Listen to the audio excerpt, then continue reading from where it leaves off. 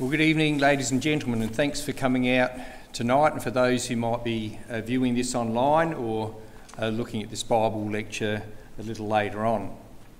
The Christadelphians are Bible students, and Ezekiel 38 is of particular interest to us. You'll notice in our reading tonight in verse 8, it says that after many days thou shalt be visited, and this is speaking to the aggressor mentioned in this chapter.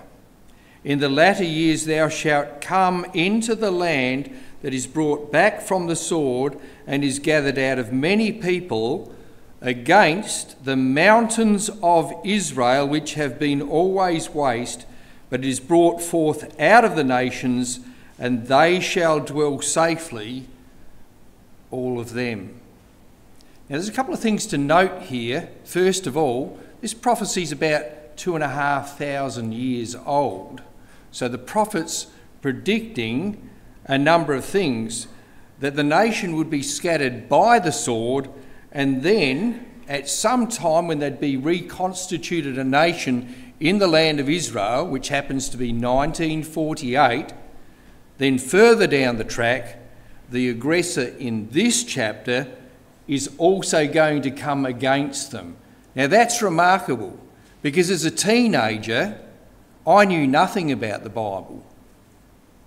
But when I started to look at the Word of God in my teens, I stopped to think at the tender age of 15, how did the prophets of the Old Testament know so much about what's happening in our day? And it's because they're inspired by Almighty God himself, who is, as we've heard in our prayer, is the great creator of the whole world. He knows the beginning from the end.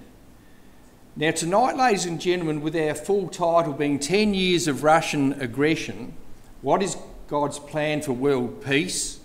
We do want to say that our lecture isn't politically motivated. We're not here to bag anyone of Russian origin either. It's not an attack on the Russian people.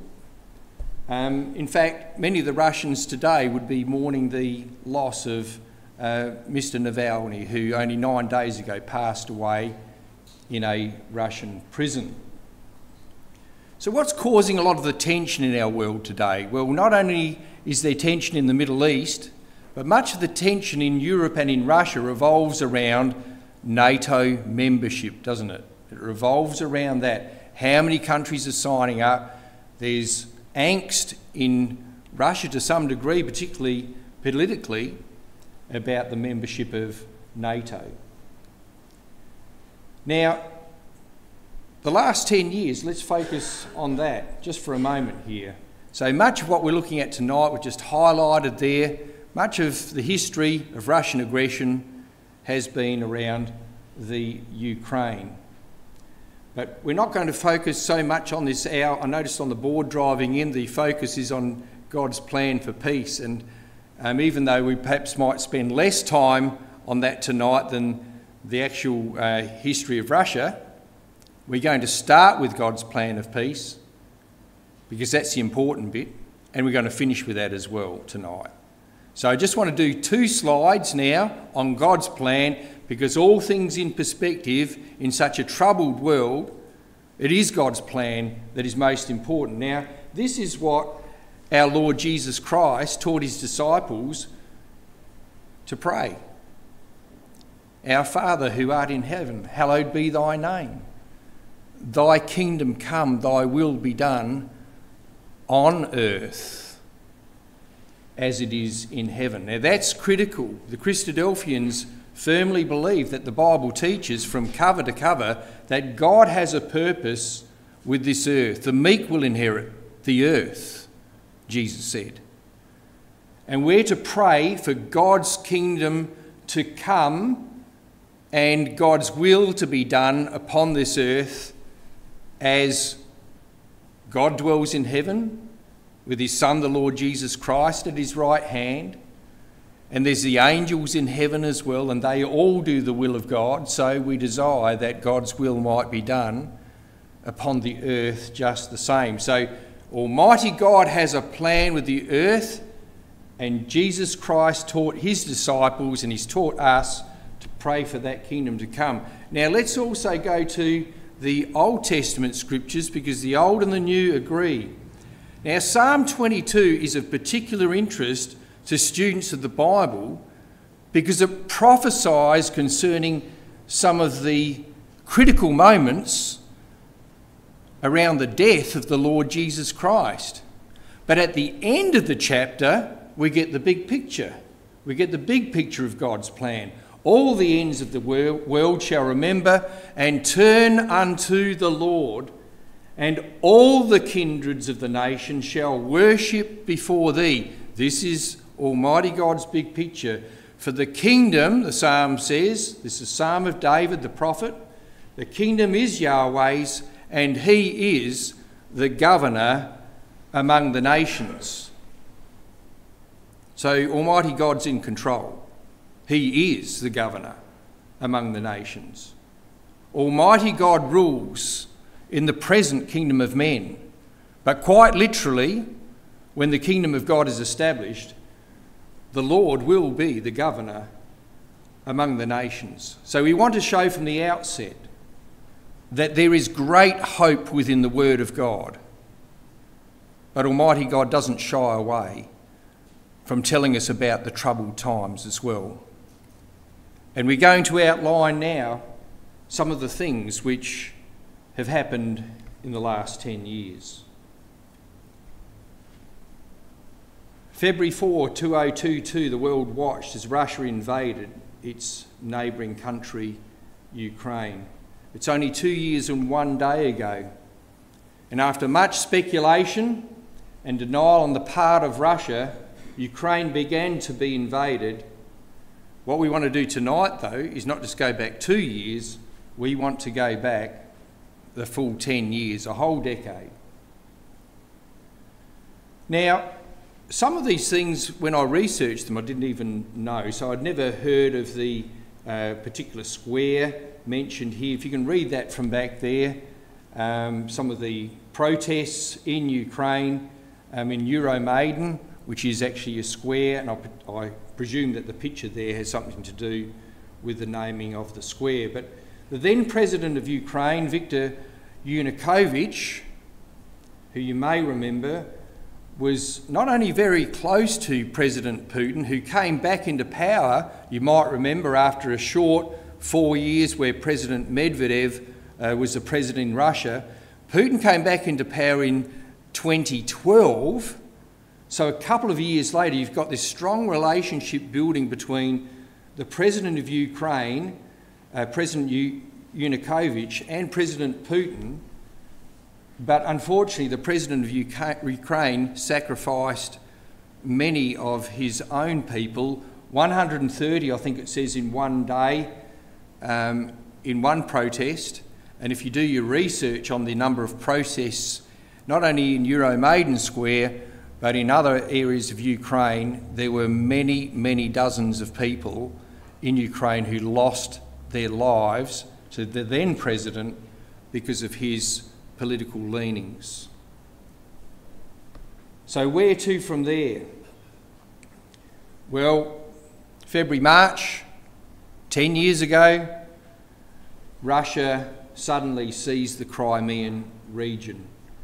There was little resistance compared to the current war which we see in Ukraine over the last 2 years. And we're going to show on the map where Crimea is. It's a long way away from Australia, and unless you have a particular interest in following current events or Bible prophecy or both, you may not be familiar. So the area that we have in amber, showing up as amber on my screen, down the bottom is the area of Crimea, and it's a little bit difficult to interpret because I've put the land in a bluey purple colour, but the white's the sea, and you can see that Crimea is almost an island. Not quite, it's a peninsula. It's almost an island down the south there. It was an easy target with a bridge actually going over from Russia to Crimea, and that was taken with little resistance 10 years ago.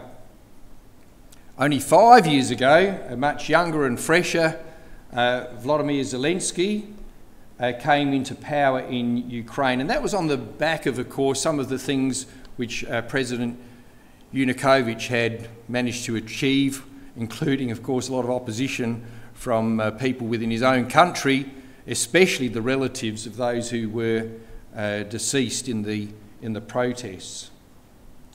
So about 5 years ago, Zelensky became president of Ukraine, and of course for the last 2 years he would have aged greatly.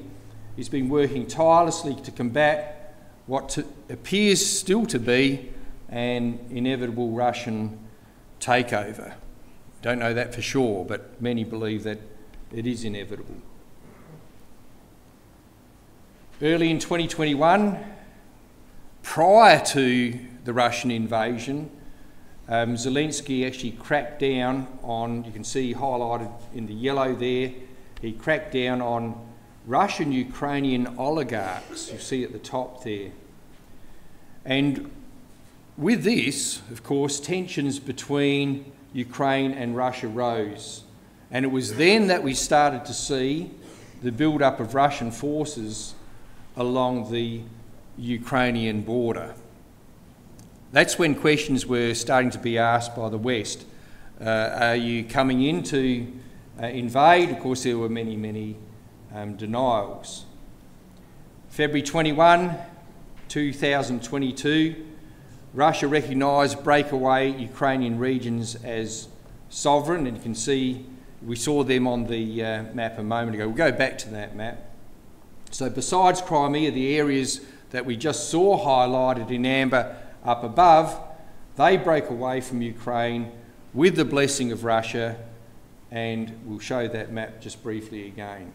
So in the Donbass region, which was generally and is generally pro-Russian, the two states there of Luhansk and Donetsk broke away from Ukraine, and they were recognised, as we see in highlight in the yellow, as independent states by Russia.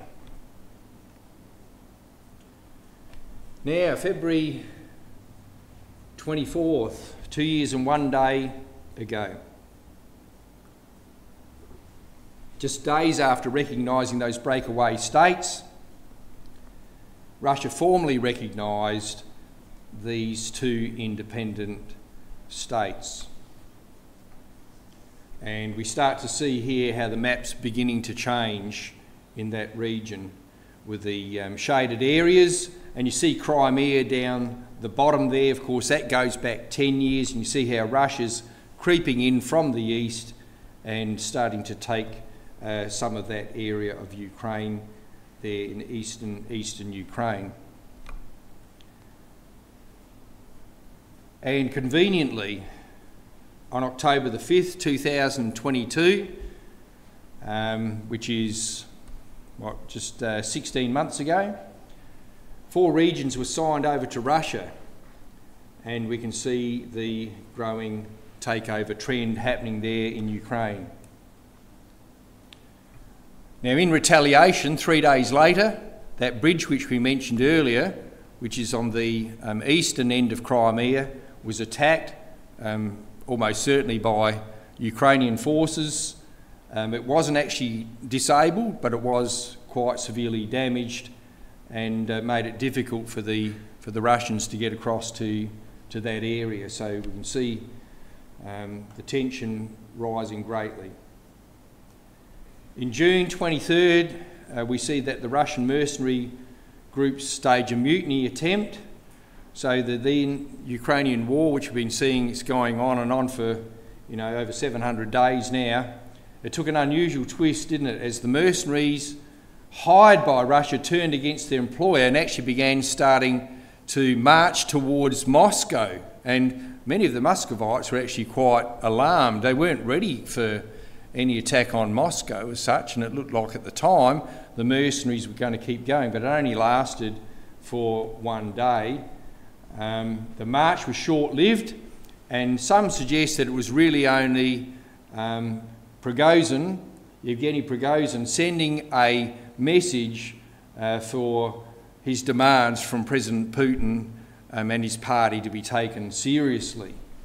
So it was quite a quite provocative really by the mercenaries to do that, and I think we all know the outcome a couple of months later.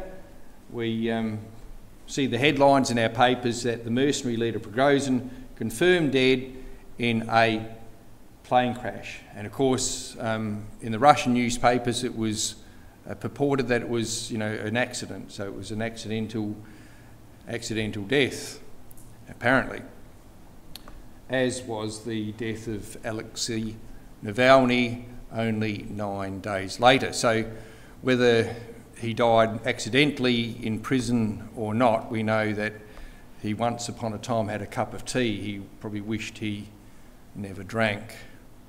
And frankly, you're not safe if you oppose the Putin and his government in Russia, but it's a proven fact that you're not safe anywhere in the world if you are marked out as being an opponent of President Putin.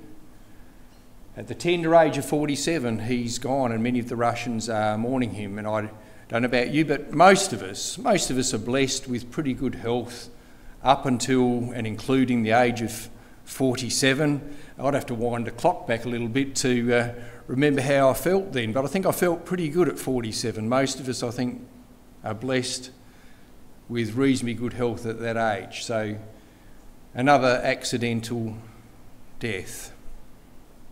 You can make your own judgments on that.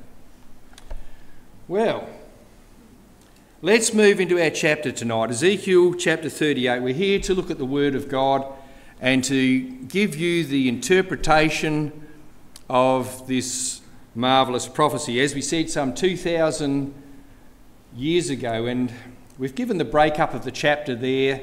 For those who are the note takers, I might go through this a little quickly, so I can always pop it back up on the screen afterwards. So verses 1 to 7, we have the identity of nations allied with Russia. And you might say, well, hang on, I didn't read Russia there, but we'll go through that in a moment. Verses 8 to 12, a plan to attack the restored nation of Israel. We did comment on that briefly, didn't we, in our introduction tonight. We've got the nation of Israel restored in their land. They were booted out by the Romans nearly 2,000 years earlier. But this prophecy demands a nation of Israel back in their own land in the last days. And we've got that. We've got that evidence since 1948. That's how accurate Bible prophecy is. Then in verse 13, one standalone verse, we have the feeble cry of opposing allied nations, and we'll see who they are. Verses 14 to 16, the aggressor's origins and when he will move, says in the latter days, verse 16. Verse 17 to 21, how God will subdue the enemy. So 5 clear sections in this particular prophecy. Now, what's the purpose of prophecy? We're just going to stop for a moment, take a breath and see what the Apostle Paul says in the New Testament about what is the purpose of prophecy. And he says, whatsoever things were written aforetime, were written for our learning, that we, through patience and comfort of the Scriptures, might have hope. The purpose of prophecy is not to instill fear in us. The purpose of prophecy for the Bible student is to give us hope, because God has a plan for peace upon this earth. It's to give us hope. So let's just keep that in the back of our minds as we're going through Ezekiel 38. It's not to give us fear, it's to give us hope. So Ezekiel 38, verse 2, who is this Gog spoken of here? It means a roof. And Haman Gog, mentioned in Ezekiel 39, the next chapter, means the multitude on the roof. In the definition of the meaning of the name, above it's accepted that Gog is a title representative of the one at the top. Now, we're not saying that President Putin is the Gog, but one thing is for certain, the position of the presidency of Russia now is an extremely strong position. I think you'd all agree with that. It's an extremely strong position. Maybe it will be someone who will inherit that position from him. The Magi are identified by Josephus with the Scythians, who, according to Herodotus, spread from the river Tanais or Don westward along the banks of the Ister or Danube. Now, some of this is a little bit technical, I suppose, but we'll show in a few moments that Christadelphian teaching has been consistent for quite a long time in the interpretation of these things. The genuine Diodorus Siculus traces the Scythians or Magites much further into Europe than the Danube, even to the shores of the Baltic. The land of Magog therefore comprises Central Europe, including Germany, but extending all the way to the Baltic, and that's from Ezekiel's prophecy of the restoration. Now this bit's quite interesting, because when we come to verse 2, it says that the prophecy is against the chief prince, which in most other translations is the Prince of Rosh. So it's agreed that Rosh is actually a proper noun or proper name. It's a proper noun of a northern nation mentioned with Tubal and Meshech, and Gesenius says undoubtedly the Russians who are mentioned by the Byzantine writers of the 10th century. So this is not a new name. Now, I'm not sure how many of you did history at school. I did history, so I must have been one of those boring students who chose history for some unknown reason. And I quite clearly remember, so this is before I was ever a Bible student, I clearly remember when we came to European and Russian history, reading of the word Ross and Rosh in our history books right here in Australia. So our Australian history books at the time, I won't say how many years ago, actually did identify Russia by their ancient name, to which the Bible agrees, or should I say, our historians agree with the Bible. So we can easily identify Rosh with Russia. I'd like to quote to you from Elpis Israel, which was written by John Thomas, and in his preface, the author's preface, January 1, 1850, so not 1950, 1850, he says the future movements of Russia are notable signs of the times. So this is about 175 years ago he wrote this. The future movements of Russia are notable signs of the times because they are predicted in the scriptures of truth. The Russian autocracy in its plenitude and on the verge of dissolution is the image of Nebuchadnezzar standing upon, note this, the mountains of Israel. He's talking about a Russian invasion in Israel, ready to be smitten by the stone, that is the stone of Daniel chapter 2.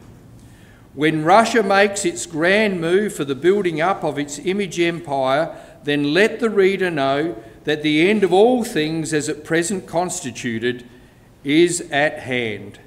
The long expected but stealthy advent of the King of Israel, that's Jesus Christ, will be on the eve of becoming a fact, and salvation will be to those who not only looked for it, but have trimmed their lamps by believing the gospel of the kingdom unto the obedience of faith and the perfection thereof in fruits meet for repentance.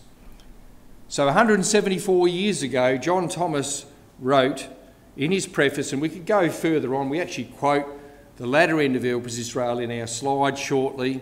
He wrote about this very subject all those years ago, and Christadelphian teaching stands firm in that regard. You might be interested to note that at the beginning of that paragraph it says, a copy of this work has been ordered for presentation to the autocrat of all the Russians. So he will receive that copy, apparently. I wonder how it would go down if we send a copy to the autocrat of Russia today. Just a thought. Well, verse 2, we go on. We see now that Ross is Russia. What about Meshech and Tubal? Meshech speaks of the Muscovites, and in the bottom paragraph there, the River Tobol, the name is linked with Tobolium or Tobolsky, the metropolis of the extensive region of Siberia. And that is actually taken from page 425 of the same book. If you want to come up and check that with me, the information's in Elpis Israel, which means the hope of Israel, on that page. Now, if we just jump some verses to verse 15, just for a moment, we'll come there later. In verse 15, if you've got any doubts in your mind, is this Russia? Is it really Moscow? Is it the region of Siberia, Tobolsky? Well, verse 15, the prophet Ezekiel says, "Thou shalt come from thy place out of the north part." So let's see where this is in relation to Israel and Jerusalem. So we've got the world map there, and we just highlight in red Jerusalem down the bottom, Moscow up the top, and you can see that the arrow that I've placed in there is almost perfectly at 90 degrees to the writing on the map. Doesn't get much more due north than that, does it? So Moscow is virtually due north of Jerusalem. So this power is coming out of the north parts, says Ezekiel, and is absolutely spot on. Well, what about some of the other nations mentioned in this chapter? We've got Gomer identified with the Gauls who settled in the region of France and the surrounding small European countries. So Togarmah, the next nation mentioned, verse 6, refers to Turkey, an area which must be controlled by Russia in the time of their move south. What we don't know from the description in Ezekiel is whether Turkey will throw in their lot voluntarily or whether they'll be taken over. Some of this detail doesn't actually appear right here, but we can also go to the prophet Daniel for further information, because in Daniel 11, the king of the north is another title which is given in this case to Russia, who will come down into the region of Turkey in the last days. We're not going to Daniel 11 tonight, but certainly take a note of that. Now, where is a lot of this anti-Israel feeling coming from? That's really all today it's pretty obvious. There's plenty of anti-Israel feeling, isn't there? Plenty of protests in support of the Palestinians, and yet it's quite remarkable if I was to say to you, when the Lord Jesus Christ trod on the earth 2,000 years ago, there were no Palestinians in the land. So who's really occupying the territory? Just a thought? Who is really occupying the territory? Because the media uses terms like Jewish settlers and so forth.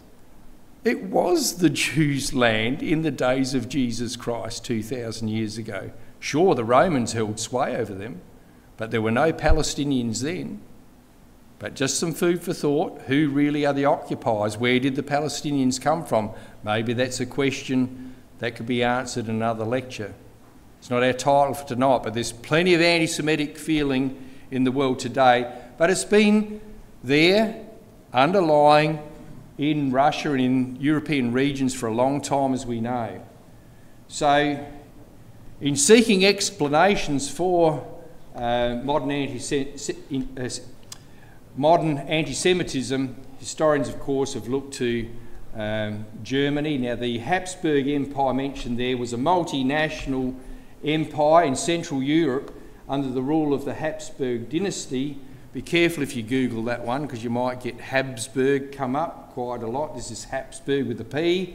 This was from 1273 until 1918, and from 1867 it was known as the Austro-Hungary area. Its nucleus was Austria and included at different times countries, now note this, with considerable Jewish populations. Now the read actually is quite heavy, but the Habsburgs, whilst on the one hand showing the Jews many favours because they had much of the financial control, also placed many, many restrictions on them which most of the citizens didn't have to observe. And of course, if you do your history on that, you'll see that the underlying anti-Semitism was there for centuries and centuries of time.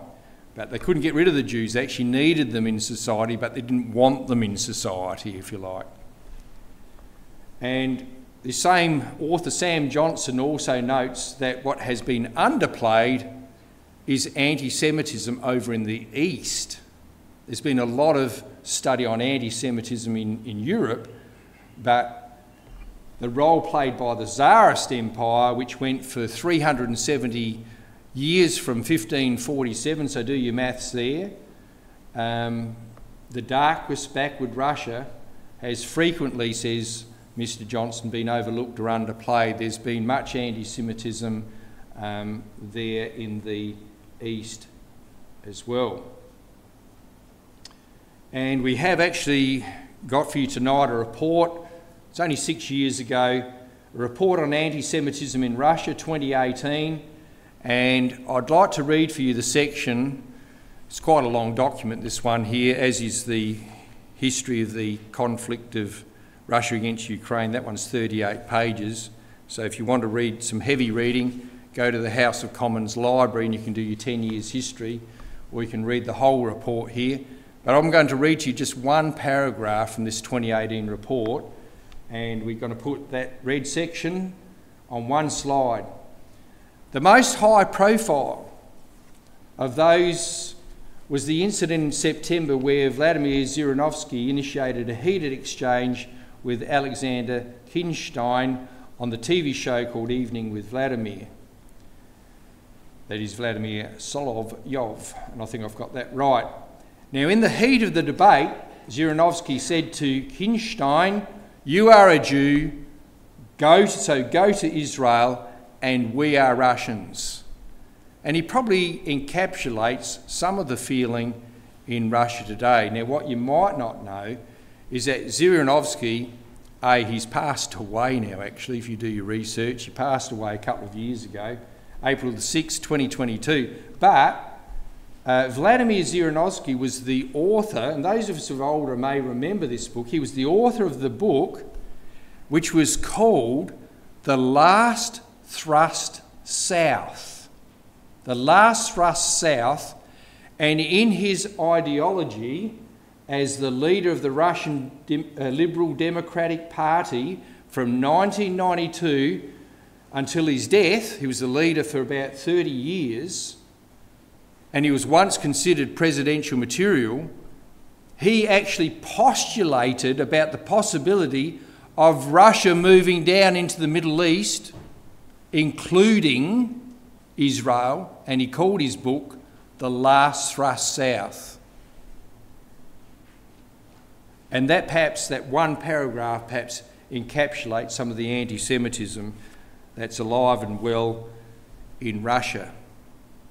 Nearly 20 years ago, about 20 years ago, it was estimated that Russia had some 55,000 skinheads who identified as Nazis. That's 20 years ago. So anti-Semitism is alive and well in Russia. Okay, now we had the feeble cry in verse 13. Now we're not going to go through every verse by verse, but we've got Russia, we've got some of the nations with them as well, including verse 5, Persia, which we know as Iran, Ethiopia and Libya with them, Gomer, the house of Togarmah.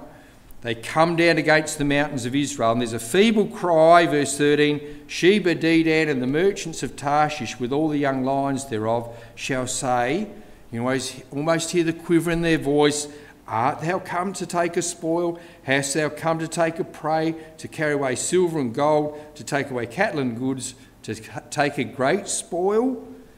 Who are they? What's the great spoil? Well, we know how much wealth, of course, that the Israelis have worldwide. They are a very rich people. They've been very wise with their coin, so to speak.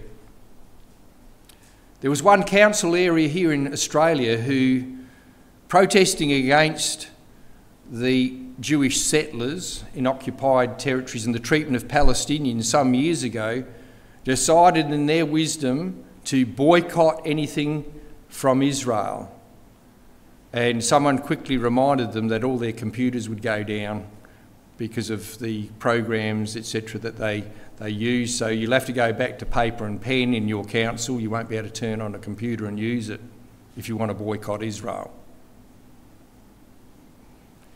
Well, we've got a feeble cry here from Tarshish and the young lions. And without going into the history of Tarshish and the tin traders, which would take quite some time, you can definitely link Tarshish back with the area of Cornwall from whence the tin came, and we get our word Tarshish from that. But the nation that put out the World War II posters with themselves as a lion, with a great call for the young lions to come and help, was Britain themselves. And of course New Zealand, Australia and Canada, South Africa were some of the young lions depicted in other posters similar to this around World War II. There's little doubt that Tarshish and the young lions are indeed Britain and the Commonwealth nations, but they won't have the strength. They'll have the strength to raise their voice and question, but they won't have the strength to resist the move of Russia and the allies of Russia in that day. With them they've got Sheba and Dedan, areas down in the Saudi Peninsula, but they're very feeble against the might of Russia with their allies. Now, as we said, we come to verse 15 again. They're out of the north parts. Now, on the world map, Israel looks so tiny. It's that little red section there, which is at the centre of the earth. I remember turning on my radio one morning, and just as the commentator said, "And now to the centre of the earth," and I thought, whoa, I've got to listen to this. I wonder if that's Israel.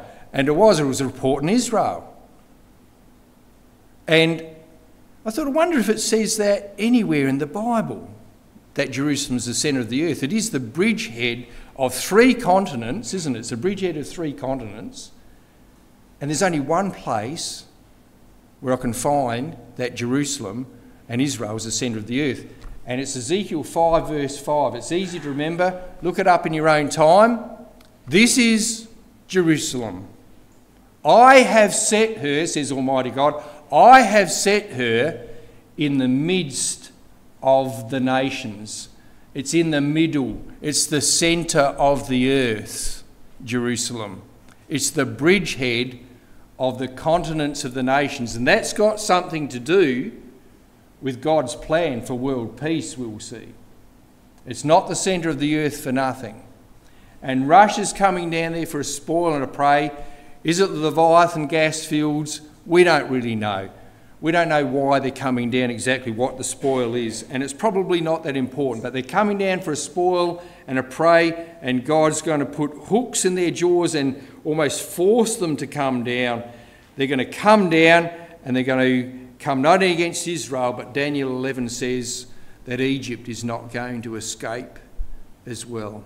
So Egypt's going to be a target.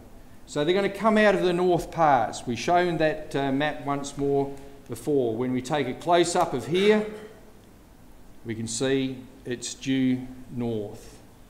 Now, at the end of this chapter, the section which we have coming down after God describes them coming from the north parts with horses, a great company and a mighty army. Now, of course, Ezekiel's speaking of conventional warfare as it was in his day. But I'd be happy to talk to you afterwards about whether there'll be conventional war when Russia actually comes down or not, because the nations today do have the capacity to take out each other's satellites. And if we know the repercussions for our banking system, for our communication, for using Siri to get from A to B, for the use of drones in battle, if we don't have any satellites, Ezekiel's description of conventional warfare might actually be way more closer than what we might think. But here we are. Once Russia comes down, Almighty God is going to intervene. In verse 17, it says, "Thus saith the Lord God, art thou he of whom I've spoken in old time by my servants the prophets of Israel, who prophesied in those days many years that I would bring thee against them? And it shall come to pass at the same time when Gog shall come against the land of Israel, saith the Lord God, that my fury shall come up in my face. For in my jealousy and in the fire of my wrath have I spoken.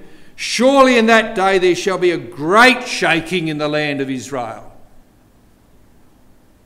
so that the fishes of the sea, the fowls of the heaven, and the beasts of the field, and all the creeping things that creep on the earth, and all the men that are upon the face of the earth shall shake at my presence, and the mountains shall be thrown down, and the steep places shall fall, and every wall shall fall to the ground." Now Ezekiel says, "I've spoken about you in old time by my servants the prophets." Now I'm going to put something to you, ladies and gentlemen. I haven't really read of Rosh before Ezekiel here. So who are the prophets who've spoken about Russia beforehand? Well, in the book of Revelation, Egypt is used to spiritually describe the condition of Rome. Egypt is spiritually used to describe Rome. Edom is used in the Old Testament prophets to describe all of the non-Jewish peoples, Gentiles.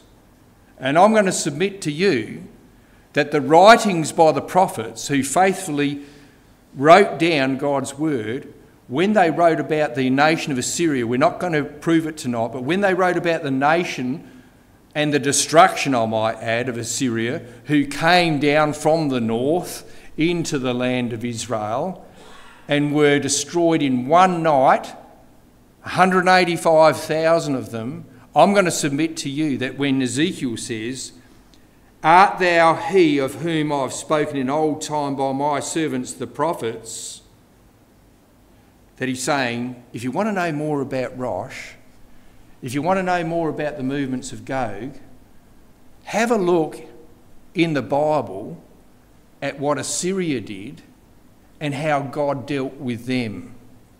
Then you'll know what's going to happen to Gog and to his army. Okay? Now, most of us know about some of the carols and so forth that are sung at Christmas time. They sing about Jesus born to be king and all this sort of thing. But you know what? He is born to be king.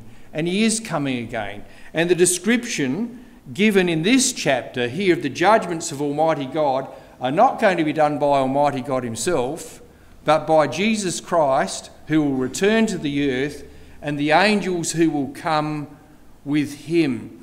But at the birth of Christ, the prophet, the one prophet who spoke about his birth, told us about the mission of Jesus Christ as well. And this is the mission of Jesus Christ, who was born to be king.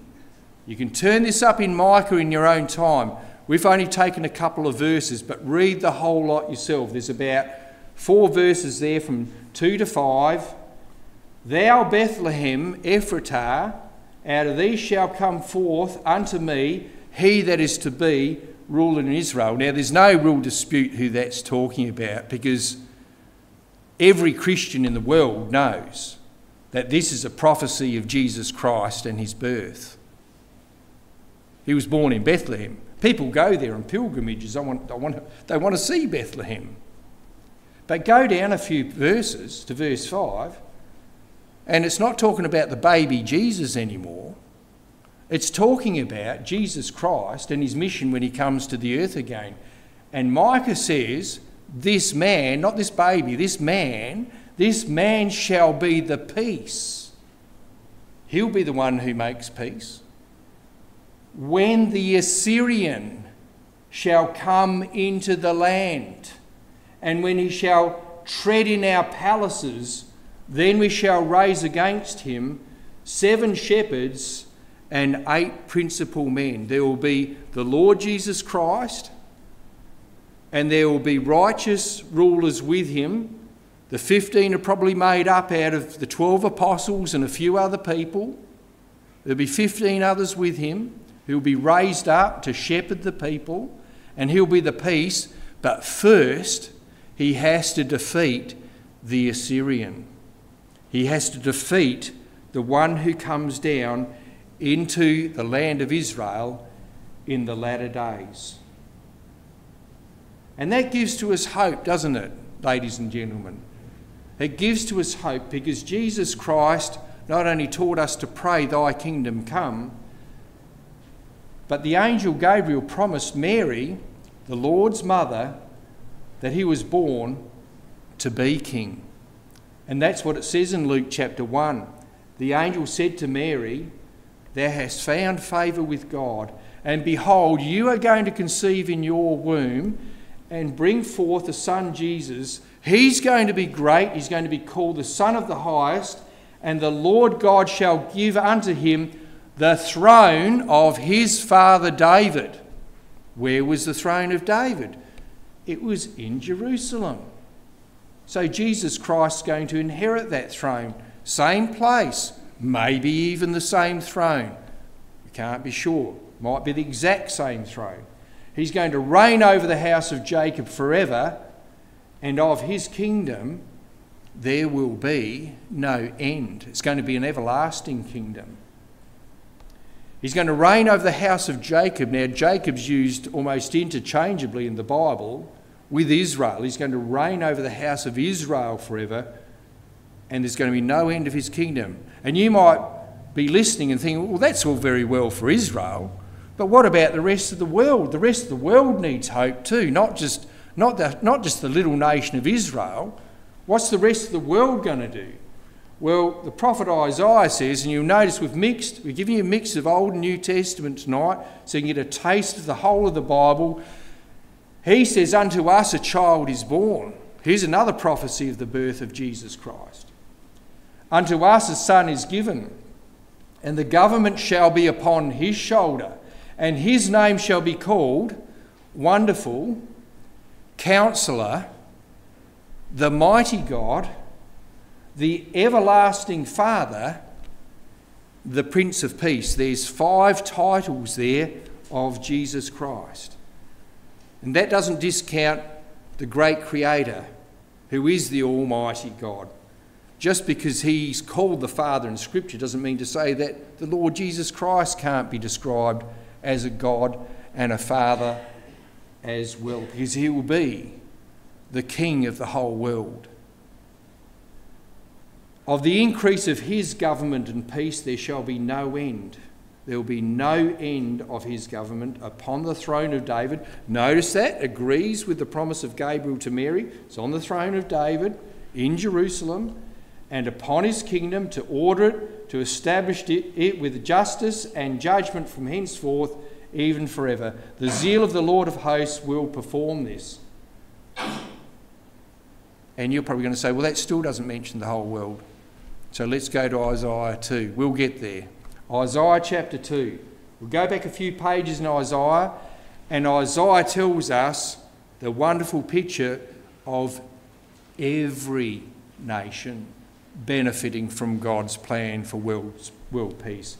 It will come to pass in the last days, says Isaiah, in the last days, just like the latter days in Ezekiel 38, in the last days, just when things look hopeless, when people's hearts are failing them for fear, for everything that's coming upon the earth, when everything's looking hopeless in the last days, the mountain of the Lord's house shall be established in the top of the mountains.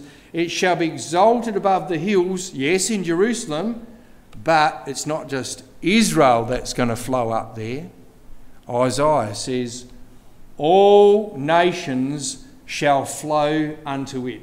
And many people will voluntarily say, "Come ye, let us go up to the mountain of the Lord's house, to the house of the God of Jacob, and he will teach us of his ways, and we will voluntarily walk in his paths." Because out of Zion, at Jerusalem, because that's what Isaiah 30 says, Zion's at Jerusalem, Out of Zion shall go forth the law and the word of the Lord from Jerusalem. So it's an international hope, ladies and gentlemen. It's not just a hope for Israel. Jesus Christ is coming to bring the judgments on the latter-day Assyrian. Micah says he was born to do that work. He was born to do that work and to bring peace upon this terrible world that so much needs the coming of God's Son. So what do we need to do? Well, we need to consider looking into the Word of God, because this is the book from the Almighty that gives each of us hope. This is the book.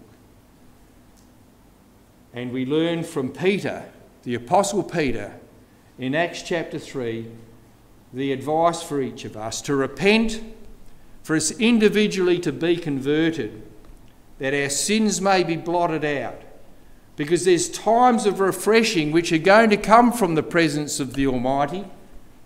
Why? Because he's going to send his Son Jesus Christ back to the earth. He's going to send him from heaven until the times of restitution, or restoration, that word means, the time of restoration of all things. There's a lot of restoration needs to happen in the Holy Land at the moment. There's a lot of restoration needs to happen in the whole world at the moment. And God's spoken about these things by the mouth of all his holy prophets, including Ezekiel, since the world began. Thank you.